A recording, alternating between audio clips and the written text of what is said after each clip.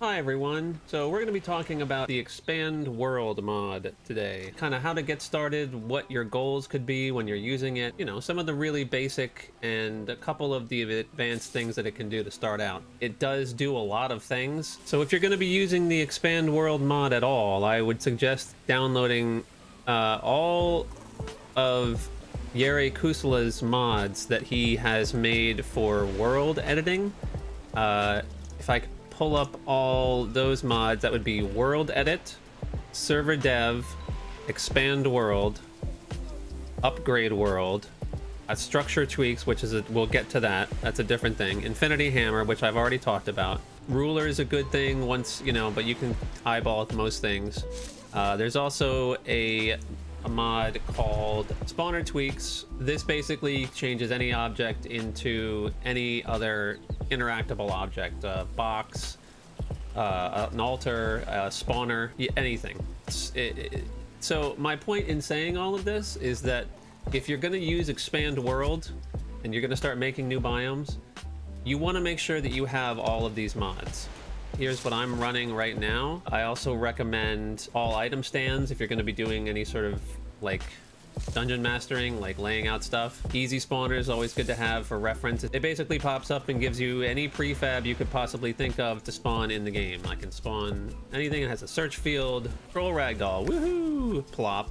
Anyway, so you get my drift. X-ray vision I also think is essential. So basically any object in the game, it will give you its information and you can copy that by pressing H to the clipboard. So if there was like, what's this thing? I don't know what this, oh, it's just deer. So if I wanted to spawn that, I was going to spawn deer, bam. Anyway, it's just useful for kind of like identifying prefabs on the fly. Plan build actually holds all the blueprints. Right now I've got this blueprint rune that you can build for 1 stone. As long as you have a list of blueprints that you've downloaded off the internet from places like Nexus Mods, has a lot. Valheimians is also another website that is really great. They've collected so many amazing builds.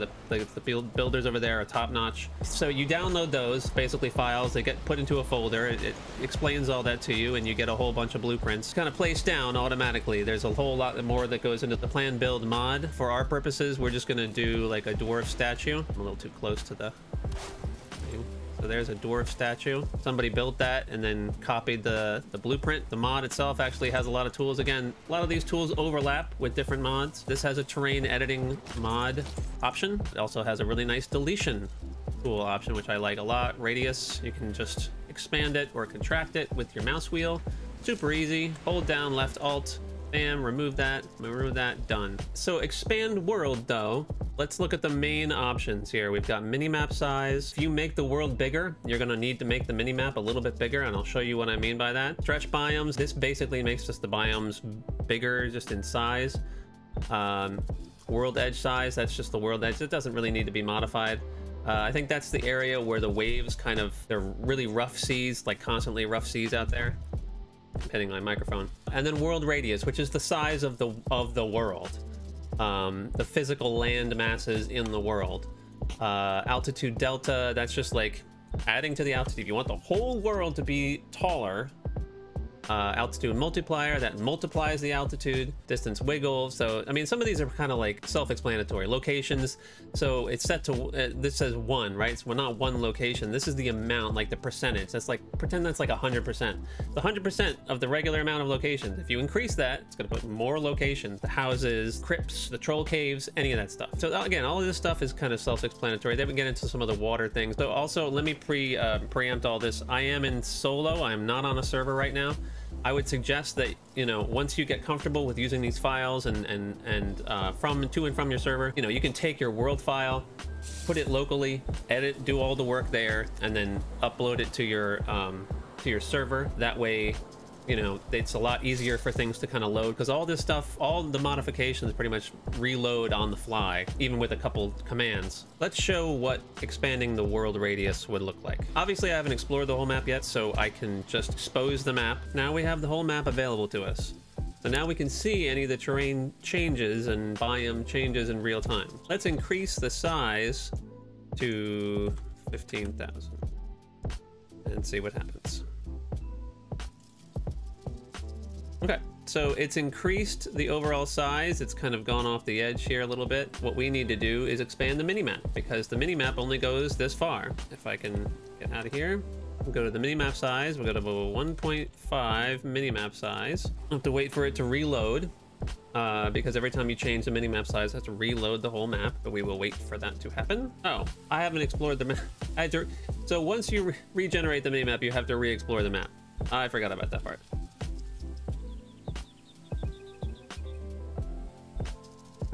Okay, so now we've got this world that is 1/2 bigger than it was before. You can see the distance in the top right corner up there.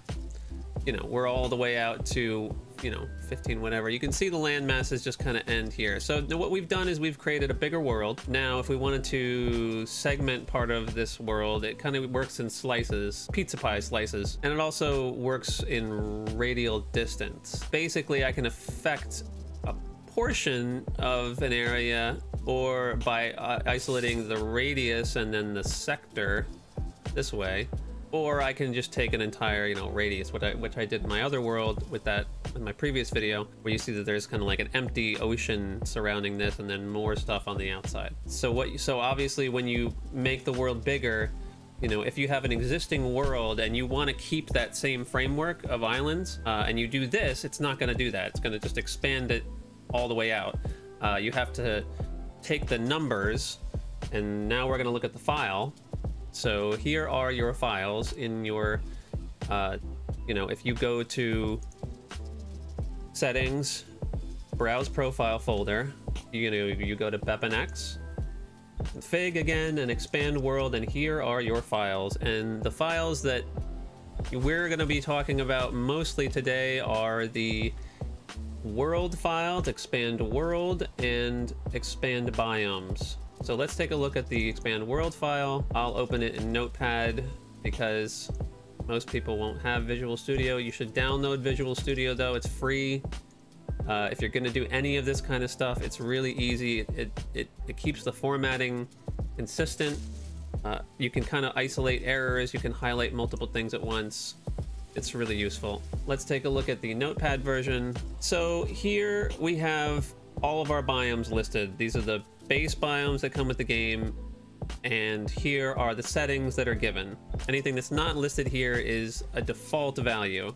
Now, that being said, let's go take a look at the config options in expand world. So here I am, I've gone to the expand world Thunderstore page, I've clicked on documentation, and now I'm here in expand world. These are the instructions.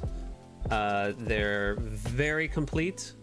You can figure out how to do anything here. Here we go, talking about the mini-map sizes, even the generation time for the mini-map. But let's talk about the biomes and the world. So this is the file for expand_world.yaml. Sets the biome distribution. This is going to tell the game to put what biome you want in this location. That's all this file is concerned about. We have multiple options here. Biome, obviously that's the name of the biome. Max, these are all pretty self-explanatory, but if we talk about min sector, max sector, start of a circle sector, he's very conveniently made a link here to explain what a circle sector is. It's just a pizza pie slice. That's it. There's math to it. Not important for our application, but that's what a circle sector is. The curve is just it moves the distance center point away from the world center. If you wanted to warp the circle of the world in a different way, you know, moving the curve, the X and the Y values around, up and down, you think about like a rubber band that's in a circle, and then you pull in one direction, it's going to warp that direction. It's kind of what doing the curve values is. Stretch, that's just stretching the amount of biome. So if there's a default value of the size of the biome, but if you increase that, it just stretches the biome area out in the world. Seed, that's just the seed number. That's it. You can override certain values from this in other things. That's not important right now. Water depth multiplier, that's just the negative terrain altitude. how deep is the ocean. Basically, it's a default value. You can increase it. That will change things.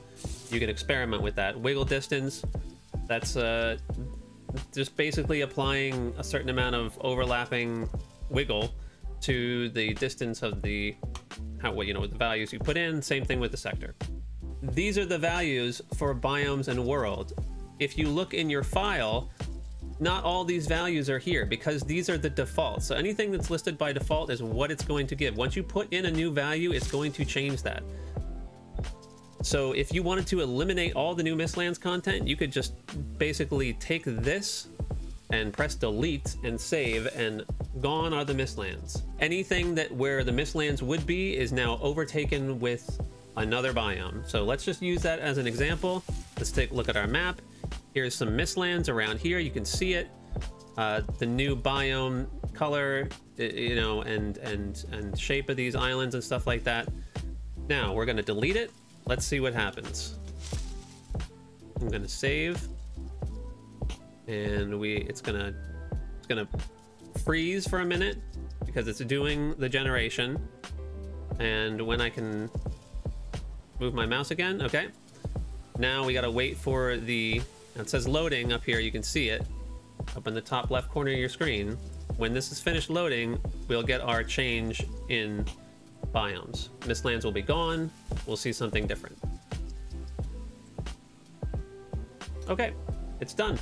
So now you've noticed that, now there's a whole bunch of black forest and some mountain and stuff like that. That's because whatever is left over is taken up by black forest by default. You can change this to whatever you want. You could change it to swamp. You could change it to whatever. You could change it to your new biome. Now, if we wanted to make a new biome, let's talk about what I have done. I've made basically within expand world, you can, any file you say expand underscore whatever you're trying to make another one of, world, you're trying to make another biome, so you need another world file. You say expand underscore world underscore whatever you want .yaml. As long as it's got these regular file structure names in front of it, you can do another underscore, call it whatever you want. The game will load it as if it were in the same file. So for expand world, because once you load the game, you can't just do that. If I made another file, if I copied this, copy, paste, now I got a copy of that. If I called it expand world underscore new stuff .yaml, the next time we loaded the game, it would recognize this, and I can go into this file. Oops. I can go into this file, which open with Notepad. Now we've got the same file here as we did here, except I've deleted the Mistlands. But if this is the new file, we can just delete all this, and now we can start adding new biomes in. So we could take these entries.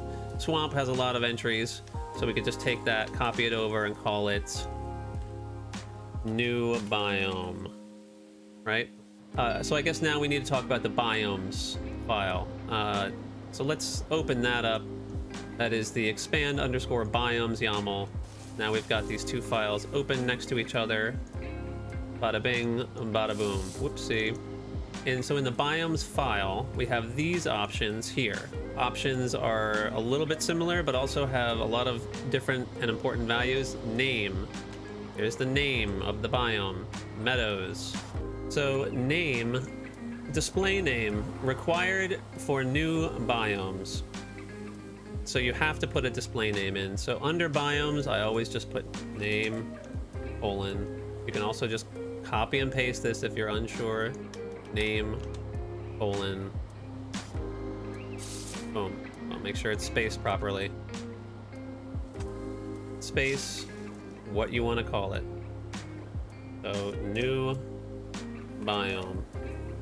The name is what you're going to see when you enter the biome in the game. The biome is the name, the technical name of the area. So we call this new biome. And we're going to say, we're going to call it Wonderland, I guess. The terrain is the is basically what the game is going to use to pre-generate the terrain, the physical terrain that you're going to walk on. That's the terrain algorithm required for new biomes. So you need to say what kind of terrain you want. Do you want the Mistlands? Let's make it deep north, right? So we'll take the terrain. I'll just copy and paste, Control C, alt tabbing over. Oops. Terrain. Now we need to put in the terrain. Okay. What did we say? We wanted it to be deep north. Deep north. Copy that. Go down, scrolling down to our new biome. Terrain. Deep north. Okay. Nature, this is a new option that was just added recently. You can input the value for what will grow there. It's very self-explanatory. Determines what plants can grow here. Bees are happy, footsteps, blah, blah, blah. All that stuff. Change it to whatever you want. Altitude delta, increase, decrease the flat terrain value. So if I chose, what did I choose here? I chose deep north, right? If I wanted to make the deep north super tall like the mountains, I could say add terrain delta 10. I'm not gonna make it that much bigger. This is the color value. Here's the maximum altitude, the minimum altitude. This can help you set certain factors. Paint, this will give you the color of, so paint will give you the color of the actual ground, and this is actually pretty flexible. So if I go down to map color, underneath that, it's going to use the same type of system as that. So if I go paint colon, and then I just copy these values here, right underneath, bam, okay? We're going to use the same thing. R equals dirt, G equals cultivated, B equals paved, A does nothing. The values from 0 to 1. Using this will lower performance. It does lower it slightly, but not by that much. So let's take a look and just change this to 0.94, and these will all lower these down to 1. And we'll see what that does. We've got our new biome. We've put our biome name, the biome title, the name of the biome when you walk into it, and the terrain. Those are the three most important things you have to input when you make a new biome. Now that we've done that, okay, where's our new biome? Right, exactly. We go back to our other file, expand world, new biome. Look at that. We've already got it right here. Or where are we going to tell it to generate? Well, max distance is 6. Min distance is 2. We took the swamp variables. So 6 would be like out here. You know, this is basically the swamp area. Where you see swamp, that's where it will generate. If I wanted to change that, maybe I want to go out a little further. Okay, so we know where swamp ends, right? Let's take a look. Swamp ends right around here. This kind of like radial arc right here. So if that is 6, and we want to start at 6, min distance 6 or 0.6. Let's go to max distance 8, right? Amount, that's a variable. Check it out. Amount right here. Total area, how much of the valid area is filled with this biome? A lot. We wanted a lot, filled a lot. More distance, true. We'll keep that true. And let's just see what happens. So I'm gonna just click close. It's gonna ask me to save. I'm gonna say save. World's gonna start to generate, right? Now, while that's doing that, I'm also going to close my expand biomes file. It's gonna ask me to save. Yes, I do. It's gonna load it again. The game will freeze. You just have to wait. It's just doing the work. So we'll wait here at the map, and I'll be back once it has finished generating our new biome. So let's check our biomes. Oops. Ah, there we go. Now it's generated. Okay, so you can see now here where the areas of new biome that you've included are, right? Here, bam, bam, bam. Let's go to one of these areas and see what it looks like. Hey, Wonderland. You've made a Wonderland. Look at this beautiful paved biome. There's nothing here. Of course there's not. What now, you say? Well, Now that we're in our new biome, we can start to tweak it a little easier by adjusting some of the settings here. So paint, right? We said that it was all paved, right? So what if we try and for 7 here, and I forget what these values actually do, but we're just going to save this file and watch what happens to our terrain here. Again, game will freeze every time you make some of these changes. Just got to be patient, let it cycle through. Ooh, now we've got a different feel here. Okay. And again, you can fiddle with these. All I'm doing is opening and scrolling down to the bottom again, because I know I put my new entry there, so I'm scrolling down to the bottom. Let's say I want 8 this, and let's say I want a little bit more paved 1.5, and I'm going to change this to 0.8, and we'll just see what that generates for us. Well, let's change the time of day to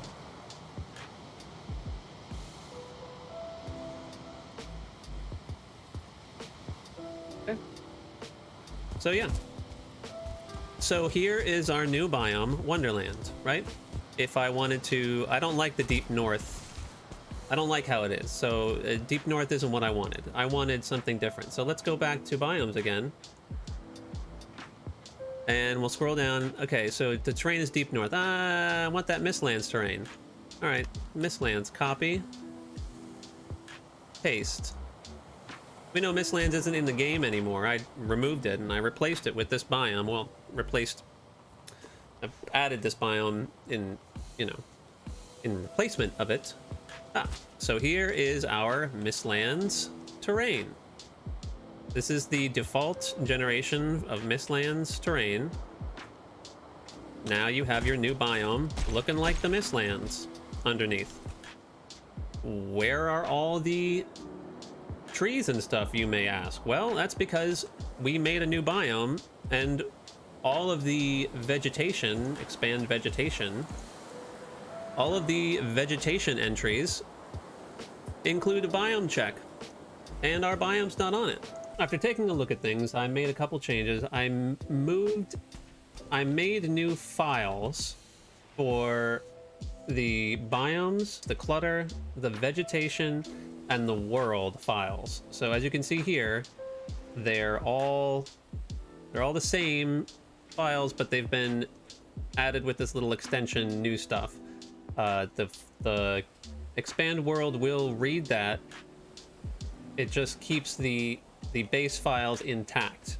If I go to expand biomes, I'm going to start using Visual Studio just to just to make it a little bit easier. It's the same text, it's just formatted slightly differently with the different colors, but I'm going to go forward using this now, just so you're aware. So for here, I've we were talking about where's the vegetation, right? So I've taken a couple entries from the vegetation file here, and this is all the vegetation in the game. And let's say I wanted pine trees. So I just type in pine. There's pine tree. Okay. You can do this in the notepad as well. Prefab 01. Great. I'm just going to highlight and select Control C.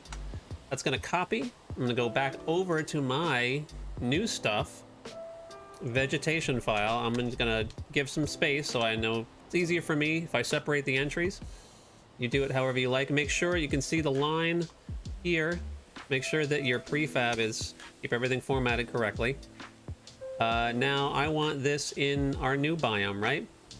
So I'm going to put new biome. Now up here, I've done a couple other things. I've added the pickable thistle and the big rock pillars, and I've disabled them. I'm going to enable them now. True. True. And we're going to make these changes, right? I use Control S.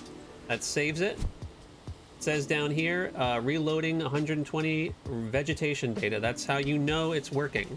We can just travel to a different location. And if we wanted to travel back, just travel back. So here we go. We've got pine trees now. We've got giant thistle. And if you watched my other video, you understand that that's the way to do that, and I'll show you the file now.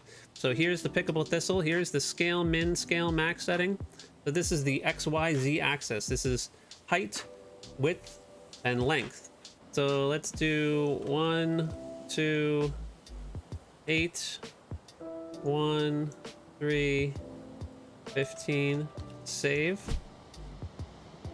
Reloading vegetation data. I know it's changed. I'm gonna teleport back to a different area, right? And I can do this to any of these prefabs. I did the same thing to these rocks that you find in the plains, right? So we've got those rocks. That's the Heath rock pillar. Again, I just went to the expand vegetation file. I highlighted a couple things. You know, you can take anything. We got logs. We can put flies in. Yeah, there's a lot of stuff. Here we go. Vertical web. This is something that they've removed, but the prefab is still there, I believe. So if we just go in here, right, and paste it into our file, right, enable it. True. Let's do 2 max of 10. We can obviously change the scale how we want it. Let's make it a little bit smaller and a little bit bigger. And this guy added a little bit on there. Okay, and we're gonna push save. It's gonna make sure that we're reloading the data, and that's correct because I added an entry. It was at 120 and now it's at 121. And now I'm going to teleport to a different area, and let's see if we can find some spider webs. Oh, okay. Well, we didn't go far enough, obviously, to reload. This is what the thistle has turned into. I guess I didn't go far enough to reload the data completely. So that's a little bit weird. Let's go over here. See how far we need to go for the...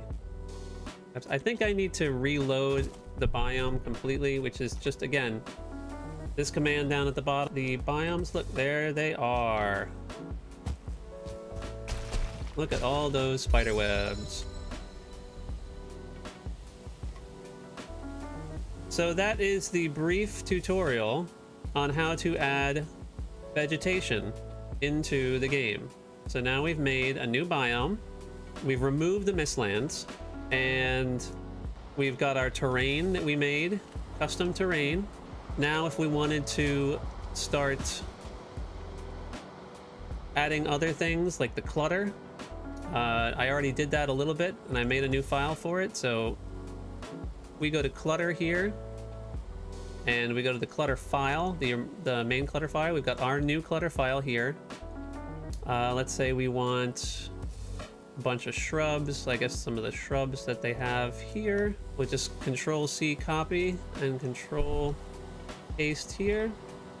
Again, make sure that you're lined up with your entries. Enabled true. Infor is true. We'll just save. Clutter values actually, they will auto... that you don't need to reload a biome for them to regenerate, I do believe. That is the basics of new biome generation and vegetation addition. You make a new biome, you replace a new biome, it's empty, you populate it with stuff. You can use any prefab you want, and it's very versatile. All you need is that information. So let's say you have another mod and you place a piece, you know, that mod down. You want, instead of,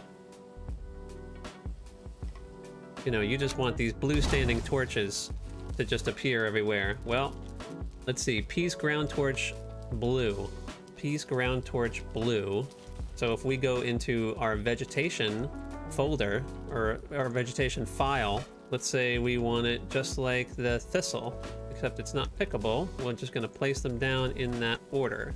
So what do we say? It was, we can actually copy this, H, copy clipboard, piece, turning stand, and then paste.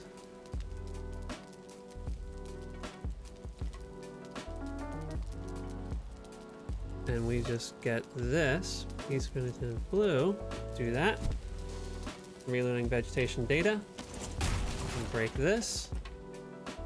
We'll reload our biome, and there should be a whole bunch of torches around. Yep, there they go. Oh right, I changed their yeah, I changed the things. So scale min, scale max, let's get that out of here. 2, 5. Max altitude is removed because I want it to just be trip radius 50. That's good. All right, so we're going to reset that. Reloading vegetation data. I'm going to reset the world, and there they are. Now you've got a whole bunch of torches everywhere you go in this biome now. Guess what? Blue torches. That's a little in the ground, but so you can do that with anything. And this is how you can literally create your own worlds. Valheim isn't so much a game anymore with these tools. It's a platform to create the things that you want to creatively, for your own enjoyment, for other people.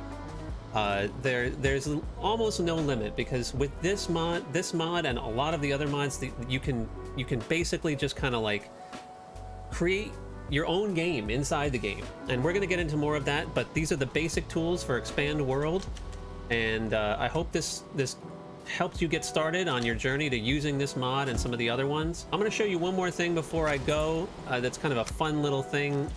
You can change the wave height, and let's start sailing. While we're doing that, let's change the wave height.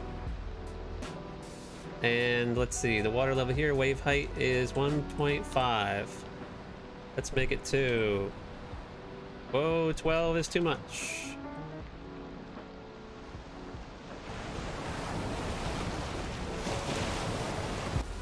Let's say 5. Look at that.